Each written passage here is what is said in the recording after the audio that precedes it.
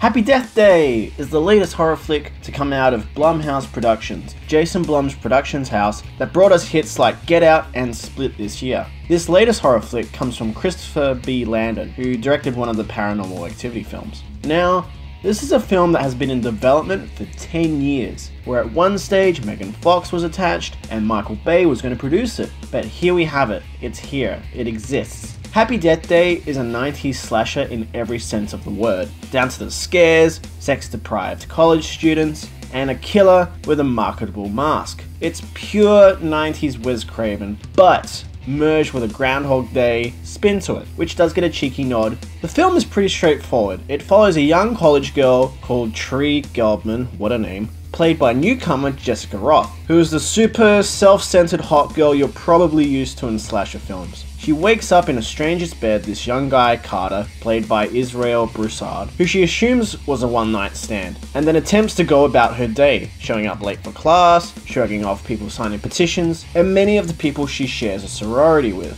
Unfortunately for her, the day ends up with her being murdered by someone wearing a mask of the college mascot. And from here, she winds up in a time loop, where she must uncover and defeat her killer to live another day. It's a high concept slasher that you think wouldn't work, but it's surprisingly pretty fun and entertaining. This is a PG-13 horror film though, so the kills are pretty tame and only really show splashes of blood on knives or walls, but it's not the gore fests you'd expect from a Friday the 13th. So it may turn off the more hardcore horror audience who expect to see hot teens get butchered up, but it'll probably bring in a younger audience for it. This doesn't, however, make the film any more scary. While some PG-13 horror films use the rating to play on suspense rather than gore, Happy Death Day actually leans more into comedy more than horror, and that's kinda where the fun with the film is. Yes, you're watching dumb horror characters do dumb things, but the film knows this and knows what to do with them, allowing the bitchy hot girl to develop into someone actually worth liking. The lead, Jessica Roth, has okay comedic timing, but it's really the scenarios around her and events that take place that actually get more of the laughs, such as a montage of the character being killed repeatedly. This does lessen some of the horror aspects though. Early on, the scares rely very heavily on sound, as if someone left that jump scare sound effect turned way up and forgot about it. After this, the scares become pretty tame and are more the character running away or fighting the killer.